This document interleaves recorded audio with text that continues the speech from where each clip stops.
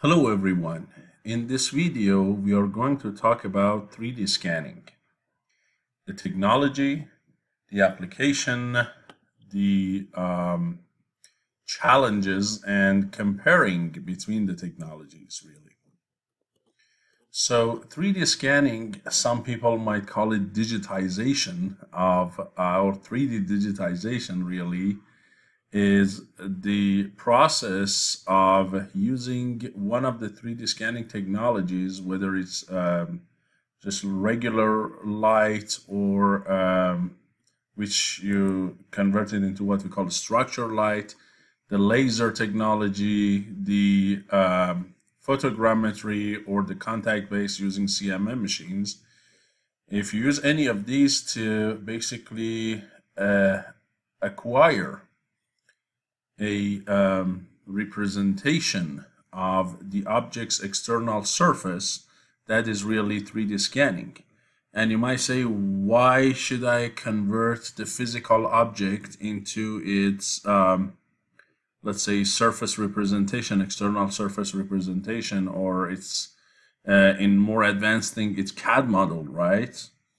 Well, there are so many applications. One is, sometimes there are some existing parts that you do not have the CAD models for anymore, and you want to do some analysis on them. Sometimes you want to create replicates of them, right? So by engineering analysis, there are so many different things. For example, you want to get a CAD model of them and then import them into an analysis software, like for example ANSYS, or some stress analysis, thermal analysis, and so on, and see what is going to happen to the part in simulation if so much of forces, torques, temperature, and so on applied, right?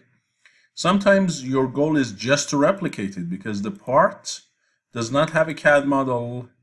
The part, or maybe the part is not being produced anymore and you need it, or maybe it's just a component of a machine and the rest of the machine is working, this one does not, and it's not easy, sometimes impossible, to buy that component. You have to buy the entire machine or a big part of the machine, and that is really costly.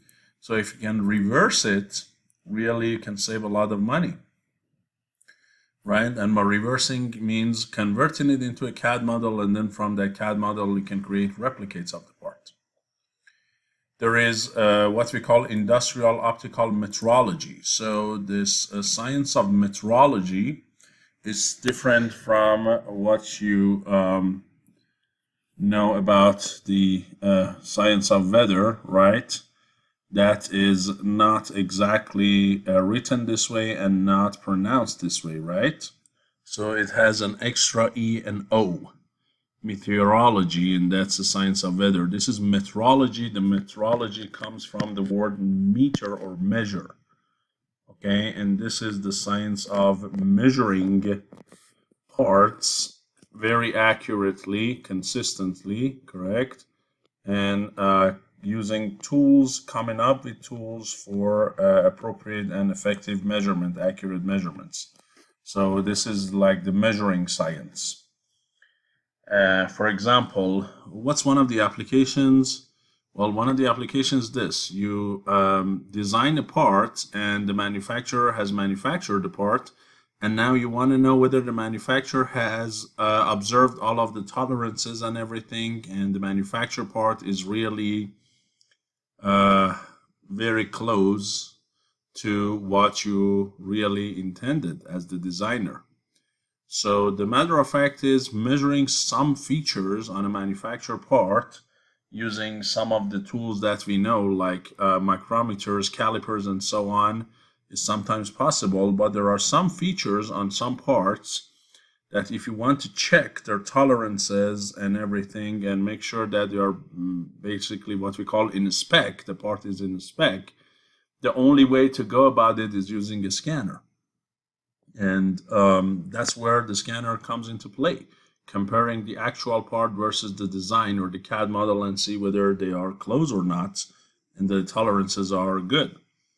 So another thing could be cultural and historical heritage preservations. If there are some uh, like old antique stuff, some historic stuff, buildings, parts, and so on, and if you want to preserve their shape, their texture, and any info, color, and something, you can scan them, right? So if anything happens to them in the future, you have all of the information. If you want to, let's say, do a reconstruction on them, repair them, right, or anything for that matter, it's a good idea to keep the geometry, the texture, the color, and everything, right? There are, and the same thing can be used for forensic science. This is where the people in the forensic science, they can use scanners to look at like footprints, fingerprints, and so on. Although fingerprints are not really easy to get with the scanner or something, but footprints definitely can be scanned, and then they can be used to do some crime analysis and so on. And medical application is these days one of the biggest customers of 3D scanners. They use them for cosmetics, they use them for prosthetics, they use them for dental applications. Okay, for example, you probably, some of you have seen that doctors these days, they use their dental scanners when they want to make a crown, or they want to make the sleep apnea devices, right, SADs. Then the way that they basically create a model of your gums and teeth is using a teeth 3D scanner, really. That's what they use. And they're trying to replace the impressions that they used to take from our teeth. Still, many of them are using impressions, but these days many doctors are using technology because it's much, much faster to get the very accurate model of your teeth using a scanner than using impressions. Because impressions need physical parts, right? You have to make those impressions, molds, put it in the person's mouth. It's not comfortable. They have to stay in a fixed position. You get their impressions, and then you have to send it to the labs so they can make, let's say, a crown or something. And when you're transferring those impressions from your dental office to those labs, there is a chance that these impressions get damaged or something, right? And there is a chance that the technician who is creating these impressions from the person's teeth does not do a good job, or the person moves, or anything for that matter. Transferring physical parts is not as easy as just creating a digitized scan of the person's mouth, teeth, gums, and then just emailing the labs that are going to make the crowns this digital model, right? And then using CAD, they can also basically create crowns or anything that they want, and then create the parts using their CNC machines. You probably have seen some doctors that not only they have their dental scanners, they also have in the same office, they have a CNC machine. And in that CNC machine, they have a block of ceramics, a block that has the initial material for the crown. And then the processing software takes the scan model, design a crown, pass it to the CNC machine, and they can get you the crown very fast. So instead of you taking an impression, coming back a week or 2 weeks after, so hopefully you get the crown made by the lab, right? And then they check it, and then they have to reprocess it and make sure they finally fit into your mouth. They can do that within a few hours just using their technology. So you can use it for prosthetics. There are some cases that I have seen, like a person lost a portion of their body, right? And they're trying to scan the rest of that limb that is left, and they come up with a prosthetic to basically give the person's body better appearance. I have seen people lost a part of their face and they had printed jaws. I have seen people with basically lost limbs in the leg and so on getting prosthetics. So this 3D scanning is a big advantage to the medical branch. And then, of course, virtual reality and animation, right? So here you can see the person is using this iScan Pro Plus, scanning the Super Mario, and then using that CAD model into a virtual reality. So 3D scanning is a big new technology, and everybody, including myself in our lab, we are using it. So now you might say, how do you convert your part into a digital model? There are different technologies.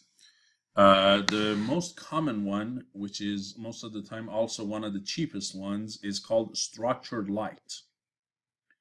So the structured light, what it does, you have one light projector and a couple of cameras. And what this projector does, it basically shines a structured light on the surface. Most of the time, this structured light is a bunch of parallel lines, like a barcode.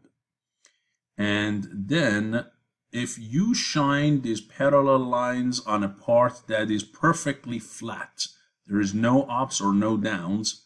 If you shine these parallel lines to that object with no ups and downs, then parallel lines, they stay perfectly parallel on the surface, and you can see that in your cameras. That there is no distortion, there is no change in the distance between the parallel lines. However, if the surface has ups and downs, now the parallel lines will be distorted.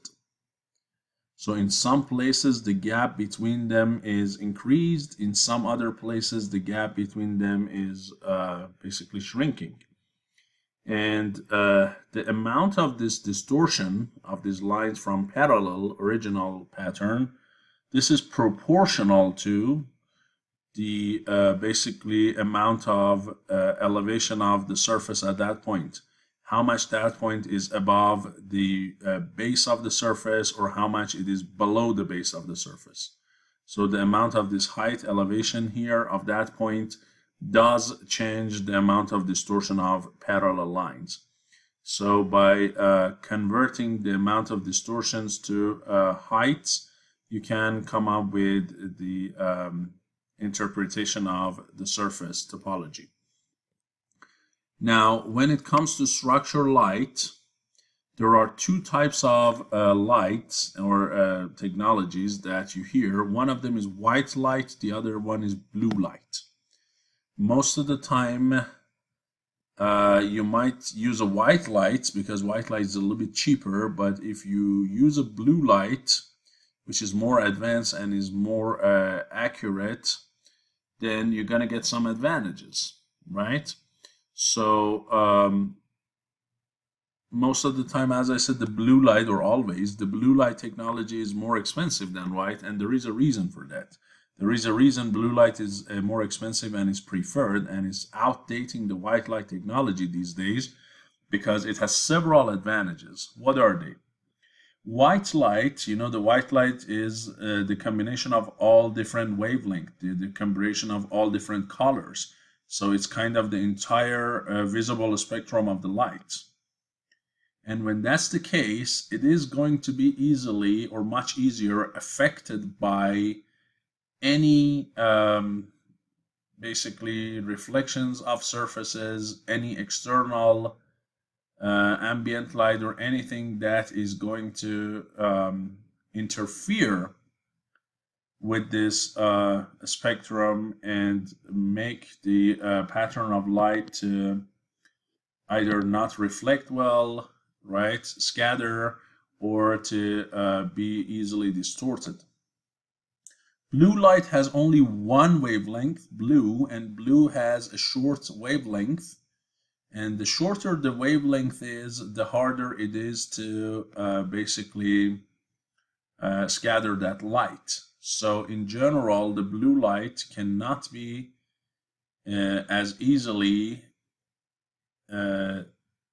distorted or scattered as you can do it with the white light, because it has a single wavelength and that is a short wavelength.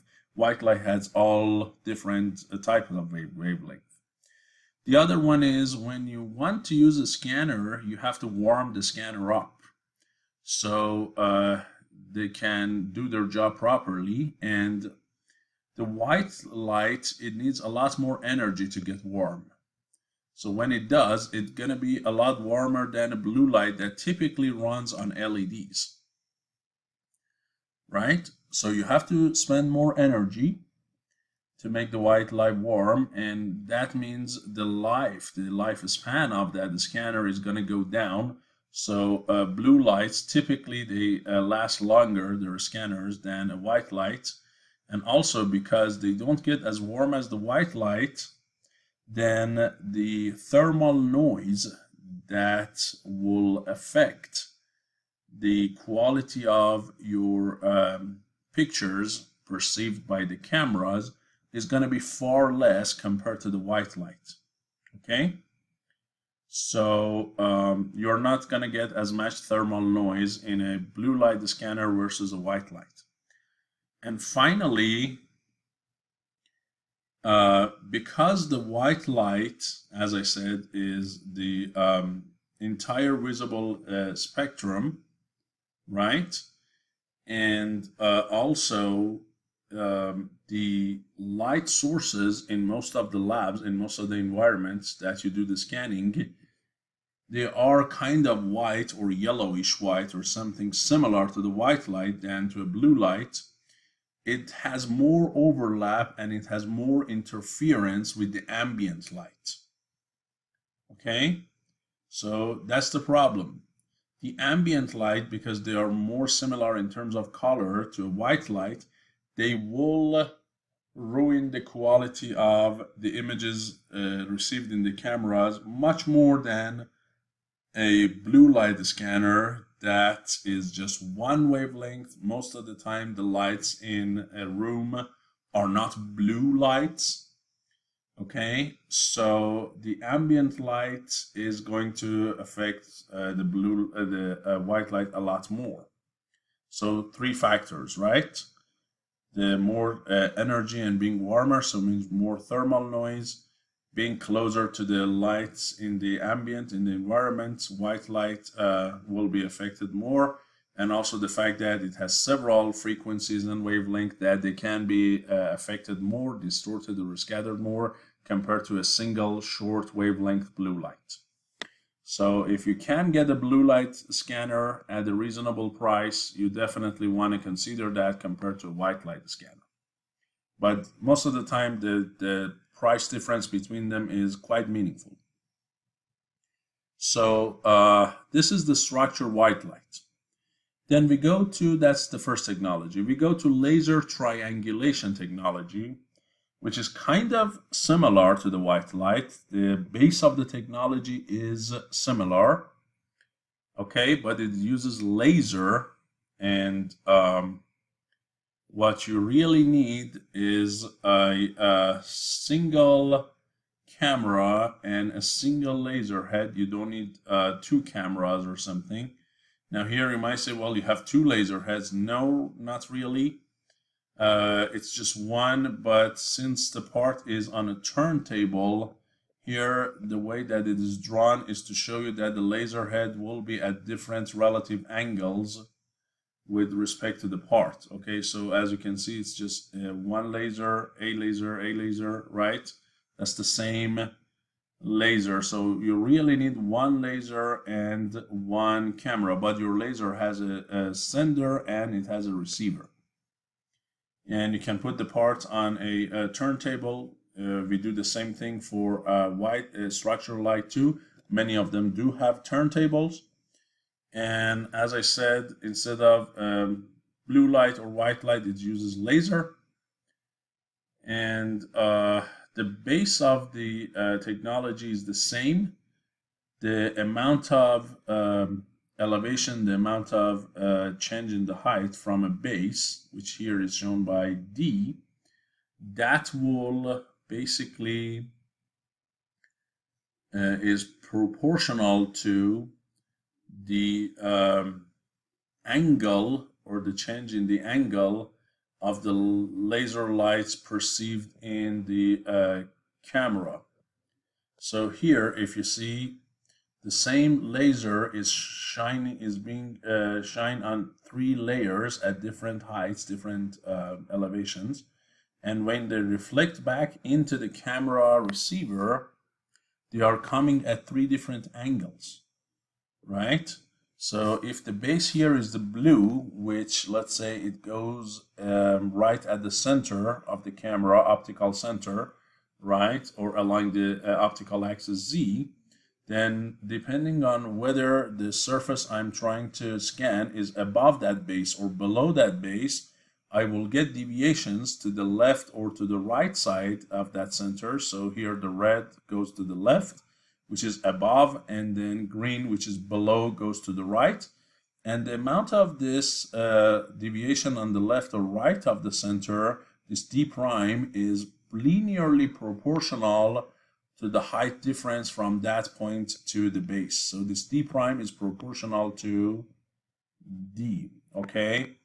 And then, so using that, you can infer the relative positions of different points that are basically being measured. Good. And you can see here also, most of the time it's not really one single laser point, right? The laser is not just shining and targeting a specific point. They are typically using lines. And so it is kind of similar to the structure light. And again, you can see here, if these 2 laser beams are parallel, when the surface is what? As you can see here, when the surface is flat, like here, they stay parallel, right? Let me see if I can use a thinner marker. So when the surface is flat, they stay parallel. When the surface is not flat, like this area, you clearly see that these 2 parallel beams of laser, now they deviate. Their distances is changing, right? And so this amount of deviation does depend on how high that area in the surface is. Okay, so you clearly see that deviation here. Now, you might say, well, that is almost the same as your structure light. You are right. In terms of base technology, that's the same thing. And you might say, well, so why laser? Well, laser has its own advantages and disadvantages. The fact is, the laser scanners, and we are going to compare laser scanners against the structure light, but they tend to be a little bit cheaper than the structure light scanners. They cannot do as many scans or as many points that they collect as the structure white light. So these beams of laser are not as many as the structure lights that you can see here. So the amount of time it takes them to scan is not basically as fast as the structure. They don't collect as many points as the structure light does. But the good thing with the laser is it can travel a larger distance before being significantly affected by the environment's light, ambient light. So if the object to be scanned is not very close to your scanner, then the laser can do a much better job compared to structure light. When you do structure light, the object that you're scanning has to be very, very close to the scanner. Okay? But for lasers, these guys, they typically what? They can scan a little bit further objects. That's just one of the differences. There is another way that you can use laser and again infer the 3D structure of the part, and that's based on time of flight. Some people might call it a laser pulse 3D scanning technology. And as I said, this is really based on the time of flight. So if you send a laser beam to an object and then it goes back to the receiver, if you can look at this time that it took for the light beam to be emitted from here and then to be received back from here, and if these two source and receiver are almost at the same location, which for most of the scanners they are right in one head, then you can say this distance I have from my scanner to the object is going to be 1/2 of the total distance traveled by the light. And the total distance traveled by the light is basically the speed of the light, which is almost 300 million meters per second, times the travel time. So if I can say, hey, if this is t of 0, t1 of 0, this t2 when the light is received, if I can measure that, and if I can say the total distance traveled is L, and I want just this distance D, this is also D, then 2D, the total distance traveled, is going to be the speed of light C times T2 minus T1. And if I know T1, which is 0, if I know C, and if I can measure T2, then I can get D by dividing both sides by 2. And the matter of fact is, you might say, well, the light is super fast, and the distances that you typically have are not very large distances. So the difference, time difference between T1 and T2 should be a very small fraction of time, right? And the answer is yes. These time of flight scanners, the time between T1 and T2 can be measured in picoseconds. Okay, and pico means 10 to the negative 12 of a second, right? So you have milli, micro, nano, and pico. So they have circuits that can measure as small as 10 to the negative 12 of a second, one basically trillionth of a second. And that's enough for that fast speed to travel some distance. And again, because of the nature of laser, this technology can easily be used to basically scan objects that are at the larger distance, but definitely not super suitable for large scans. The LiDAR, which is a laser rangefinder, also works based on this technology, LiDAR, which the police is using for traffic control and checking the speed of your car when you're driving. That is also based on this technology. They just use it to get the distance from you, and then they do that measurement in 2 times, then divide your total distance traveled by the time to get a approximation of your speed. So the other technology is called photogrammetry. This is basically using a bunch of cameras. For each, you know their position and you know their orientation with respect to a fixed reference frame. And then they all take the pictures of the object to be scanned in 1 fraction of a second. So the important thing here for all of these camera is to be synced. They have to be synchronized. So you need special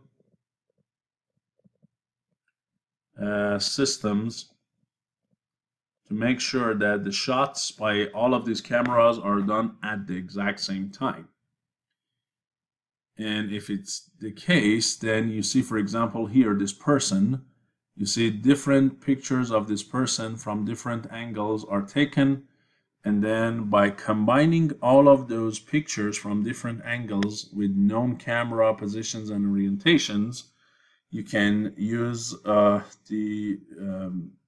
we call multi-view geometry approximation. Okay, so this is called multi-view.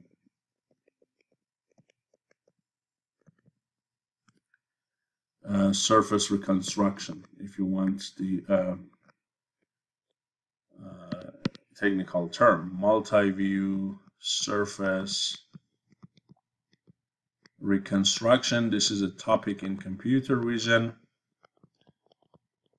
I will soon launch my videos on computer vision and image processing. I'm going to talk about this. There is some amount of math behind it, but if you can use computer vision and computational geometry algorithms using all of these pictures, you can easily make the 3D model of the part, and typically they are very accurate. The thing is, having all of these good cameras at the same time taking a snapshot is quite an expensive set of equipment. They are not easily portable. They cannot just hold them like a scanner and move them around.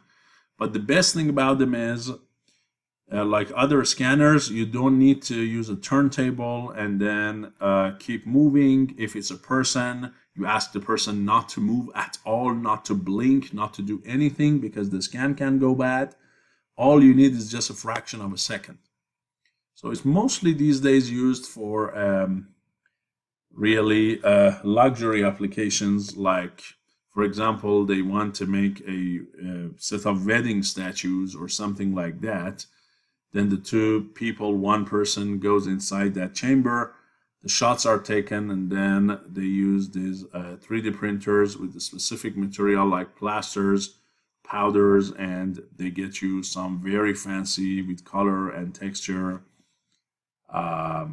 statues, and they are not cheap. Okay, a small thing of these I have seen, it ranges about $1,000 or so. So because the processing, the software, the equipment is very expensive. And finally, we have the contact-based technology, which here you have a touch probe, and the touch probe is going to come into minimal contact with the surface of the object, and it is going to touch the surface of the object at as many points as you want, and then it tries to give you the position XYZ of that point that it touched, right? So it can give you basically some measurements. Now, most of the time, this contact-based technology, the most well-known category of it is what we call coordinates measuring machines, or CMM machines, that is used in industry. A machine like this, they are not really to scan the entire surface of the object, because if you want to move your points all over the object and touch each and every one of the points, it's going to take a lot of time. So what they typically use it for is for areas that the light might not easily reach, internal holes and cavities where the light cannot easily reach, and you are not going to get a good picture of the deformation of the light. So it is amazing for those areas. It can complement your 3D scanner. Most of the time you use them to check whether a part is made to the specs, to the tolerances. So most of the time these machines are used for checking the tolerances instead of making a 3D model of the object. As I said, you are going to sample the part at a bunch of points. You cannot touch each and every one of the points. Okay? So, but they have some advantages. The touch probe can go and touch areas that your light might not be able to touch and go there. So these are the 5 major technologies. Under the third category, it says laser pulse technology. There is also a category called laser phase shift, which is also based on the time of the travel, but also this laser pulse sent to the object and received is modulated, and they not only look at the time of the travel, they look at the phase shift between the sent laser beam and the received laser beam. And that is also being used to infer the 3D geometry of the part, because it turns out this phase shift is a robust measurement of the topology of the surface of the part. So that's also a complementary technology used in laser scanners.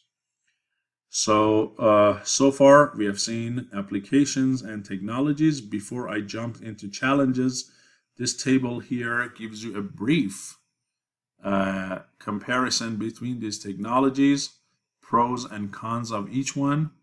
So for structured light, if I want to go very fast, structured light can be very accurate. They can get basically fast scans. They can capture lots of points on the surface of the object. They can capture color. They can capture geometry because they have cameras. The structured light scanners are portable, and there is a wide range of prices available for them. You can go as low as below $1,000 for them to very expensive one like Zeiss and Keyence that are like $100,000 and a little bit more. Okay, so there is a wide range of prices depending on what technology and what is the accuracy, the resolution of the scanner. Then you'll get a wide range of prices. So if you're a hobbyist or if you're a pro looking at the surface roughness of some object, even you're looking into resolutions of nano inches or so, you still have scanners with this technology. Most of the time, or almost all of the time, blue light technology. What are the bad things with them? The ambient light can affect their performance, especially if it's white light, definitely. So one of the suggestions is if you are doing the scanning, make sure the room in which you are doing the scanning is, if you can make it a little bit dark, right? Turn off the lights and let the light of the scanner, not make it really dark, but reduce the amount of ambient light so the light of the scanner is the dominant light.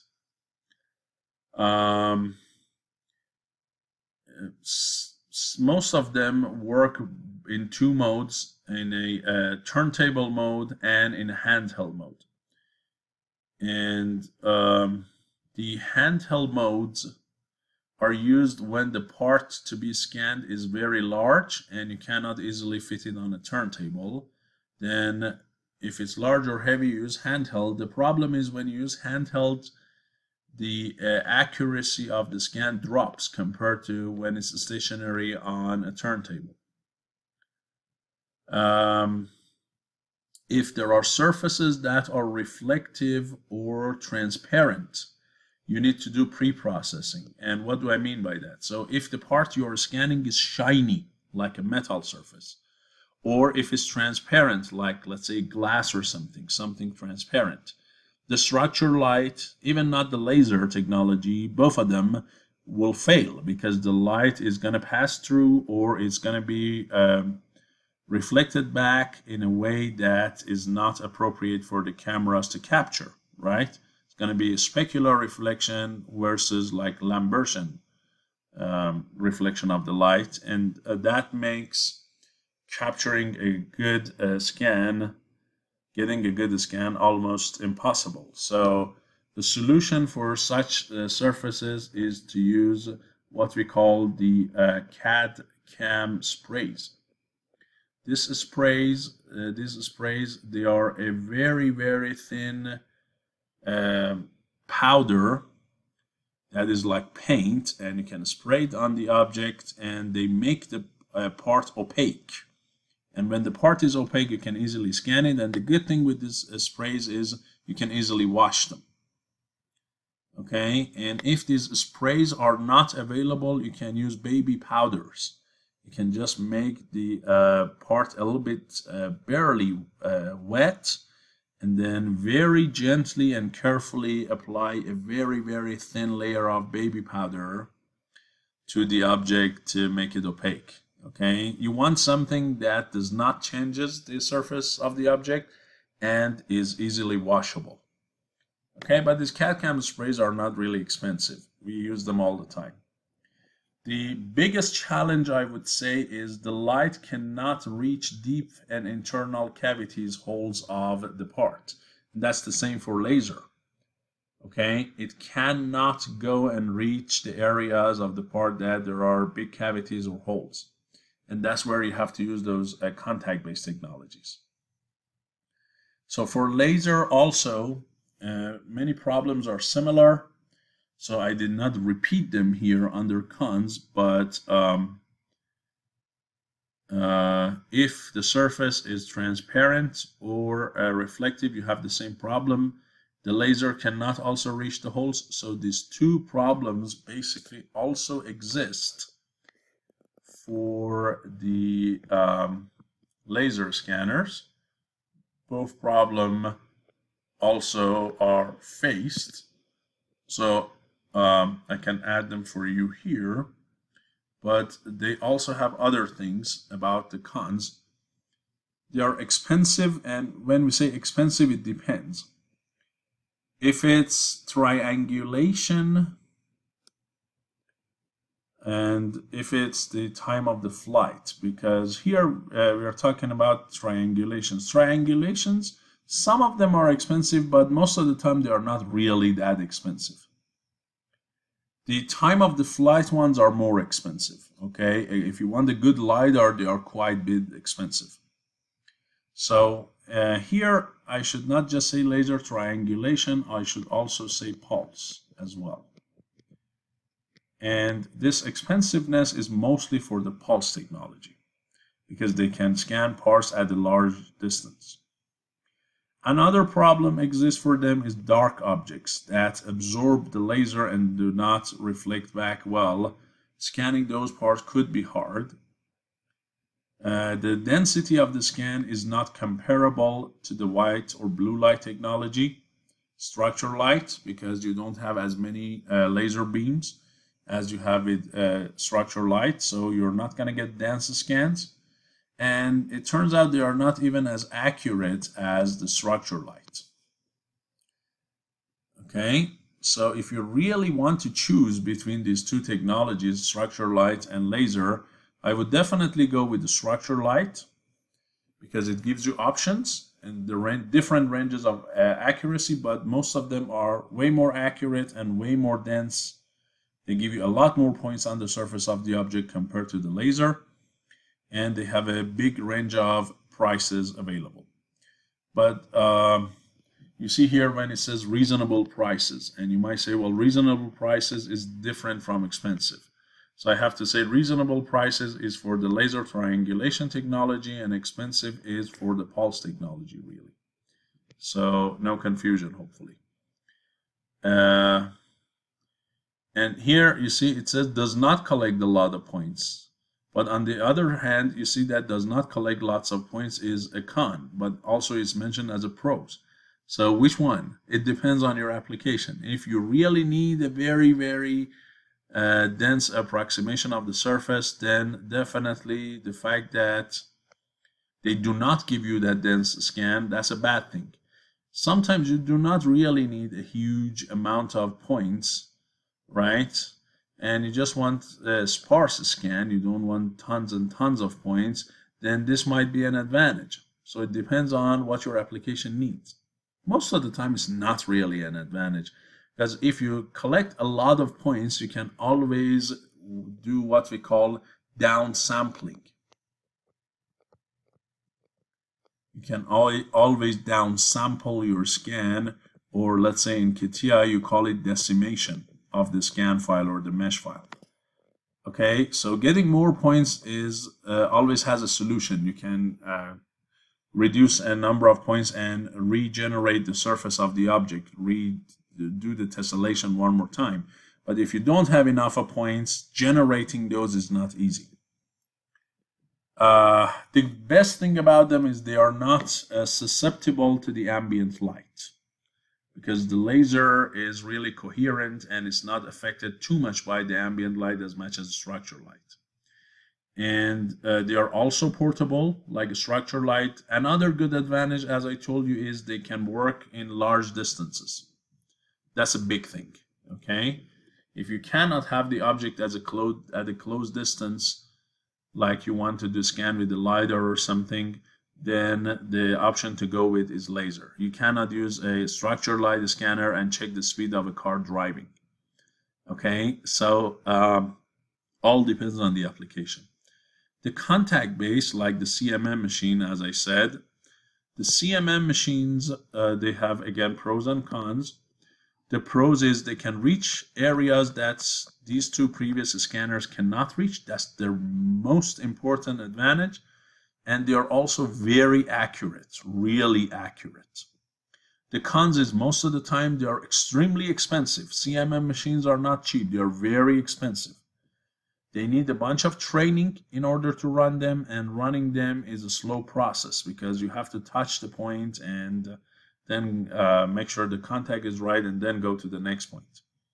They do not capture lots of data, of course, because they are very slow and it's based on touch. And most of the time they are not portable. Most of the CMM machines are large, bulky machines, and they are meant to stay in a factory. And finally, the photogrammetry depends on what you want to do with it. If they are app-based, they are very cheap. What do I mean by that?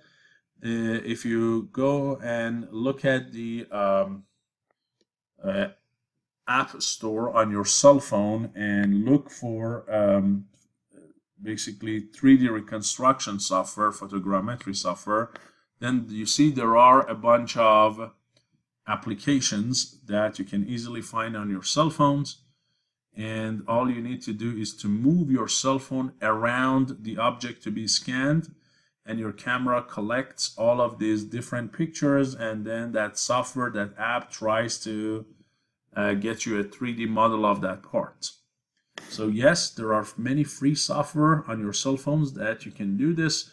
The problem is they are not really that accurate because they are working based on your camera on the cell phone, which could be relatively good, but the way that they find the angles of your camera in the different when you go around the objects, right? So you're holding your camera and you go around the object and then taking all of these pictures. The way that app knows the position and orientation of the camera in each one of these basically snapshot positions is using the gyroscope and using the accelerometer in your camera. So if your camera does not have gyro or accelerometer, these apps are not going to work. But you know, accelerometers and gyros have drift problems. They have accuracy problems, okay, when they used alone. And so it's not like this case where the cameras are in a fixed position and orientation all the time and you exactly know where they are. Okay, so because it's a mobile device and it's not super accurate measurements of its angles and position, those apps are not going to give you a very good 3D model. If you want to use a professional setting like, as I said, these cameras, then the cost is going to be extremely large. It's not going to be cheap at all, okay? Very, very expensive, extremely expensive.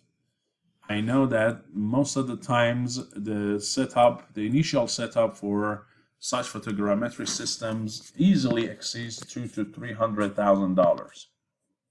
Okay, so that's a pro and a con. They allow larger scans, as much as inside that chamber you can squeeze, you can probably scan. They are hard to perform. You need to know computer vision, you need to work with software, and getting that 3D model is not easy. You need good training. They are relatively accurate. They need specialized software and hardware, as I said, which kind of translates to this being expensive. Now, two good advantages for this technique is drones can be used for it. So many times you want to take basically the model of some large object, like a building, like a tree, like something, and you cannot take a handheld scanner and try to scan the whole building. It's not practical. You cannot do that. So what you can do is you can use the pictures captured by the camera on the drone. You can fly the drone all over the building, take those pictures, bring them into a software, and then create a 3D model. They're not going to be as accurate as a handheld scanner, but that's the only way to make it happen. Okay, and the best thing about this method is it can generate the 3D model with just one shot in a fraction of a second. So the person is going to be able to move after a second, right? As I said, when you do it with a handheld scanner, the person has to be extremely stationary. If they even blink, it can ruin their scan. But with this, it's just one snapshot, all of them take, especially with this, as I said, this setup of all cameras, and then you're good to go. Now, if you use your cell phone or a drone, that's a separate story. The object might move in between all of these snapshots. But if you do it all at the same time, as I said, with the setup of camera, it's very fast and typically very accurate. Finally, what are the 3D scanning challenges? So I mentioned the transparent or semi-transparent surfaces. And I told you that you can use basically the CAD/CAM sprays. The other thing is even when you use, let's say, structured light or a laser scanner, especially structured light that captures lots and lots of points, most of the time hundreds of thousands or millions of points in each scan, or in several scans, the matter of fact is you cannot capture the whole geometry of the part, right? Because if you look here, for example, only this upper surface of the object is visible to the cameras. So if you want to see what's on the bottom surface of the object, then what would you do? You need to, when you're done with the scan of the top surface, you need to turn the part over and then look at the bottom portion of it, then probably look on the front of it, the back of it. And so you need several sets of scans, and then you have to somehow merge all of these several sets of scans together to come up with the complete geometry of the part. And that's not necessarily an easy job. Many of the software for scanners try to do that using visual features. So what they try to do is, let's say if I look at this specific line or edge, and I can see that in a top scanner, in top view scan, and I can also see it, let's say, on the another angle, right? Then by matching these points, they try to find the matrix that basically called the homography matrix, and it can relate the points in one picture to another picture. And once they can estimate this homography transition matrix, then they can transform all of the other points on the surface, and they can what we call merge all of these scans together. But in general, that's not an easy job. Sometimes when the algorithm of these software packages fail to find those common points between different pictures or different views, they ask you to manually locate some points in, let's say, the first scan and the second scan where these points refer to the same 3D object or 3D feature. And depending on how good you can click on those 2 points which refer to the same feature, then they try to calculate the homography matrix. And if your points that you clicked on are not exactly the same point, then there is a good chance that you get some overlaps of the 2 scans in some areas and some cavities in some other areas, and you get a bad merging of the scans. So the merging is not really an easy job. Scanning, as I said, cannot go and take care of the deep holes, right, and deep features, and that's where you have to use the contact machine. So if you have a combination of a CMM machine and a 3D scanner, let's say with the structured light, then you probably can scan almost the entire object.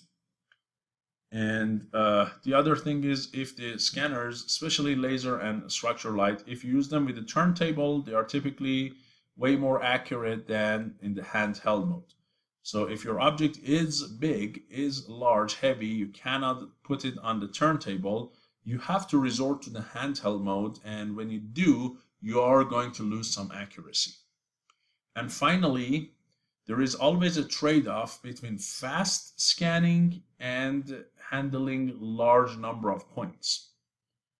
Okay, because when you are scanning the object, if the area that you are scanning is a small area, right?